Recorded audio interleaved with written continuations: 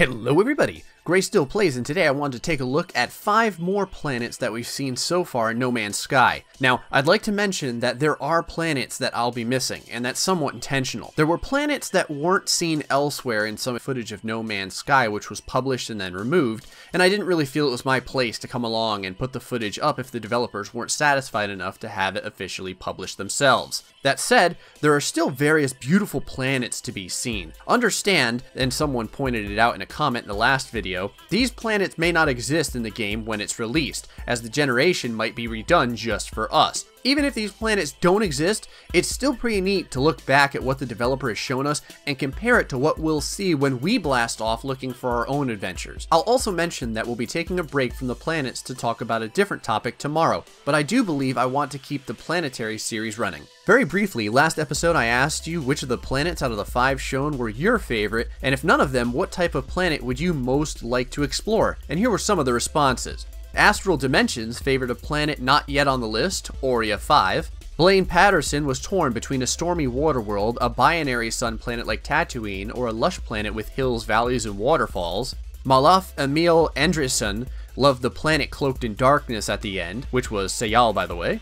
Our resident Skyrim Assassins Guild members, Smoke Papers Backdoor Thieves, thought a planet like Hoth or a planet with volcanoes would be interesting. And finally, Wampa was interested in the Arctic world Bellari 5, which despite being colder than any place on our Earth, still manages to sustain life. As always folks, thanks for the responses. A favorite part of my day is getting to chat with all of you about No Man's Sky and really video gaming in general. So with that, let's get right into the next 5 planets. Number 1. Habik Ogan. Almost Dr. Seuss-like in its color scheme, bright red grass follows the hilly landscape along with short mushroom-like plants.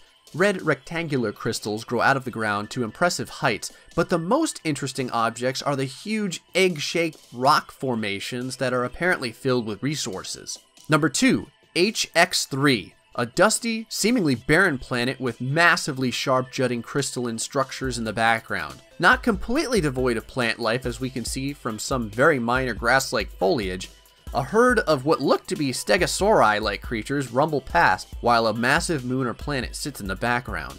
Number 3. Ixtlac.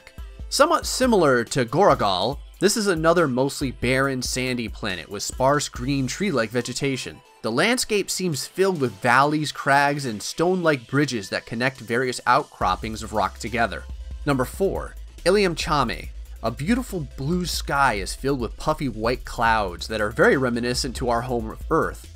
The grass is crisp and green, and apparently there are at the very least cave systems as we can see here, where green, angular crystals grow. Along with the interesting rock formations, there appear to be enormous mountains looming in the background, and if that wasn't cool enough, flocks of draconic-looking creatures fly overhead.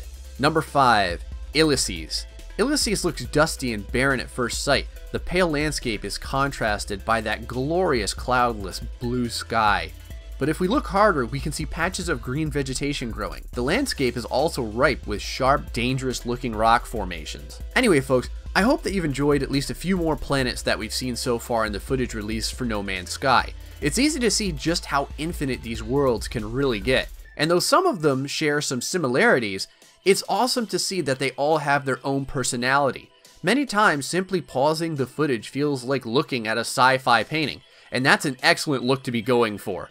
I asked you last time about what your favorite planet would be, but now let me ask you, what would be your least favorite planet out of this bunch and why?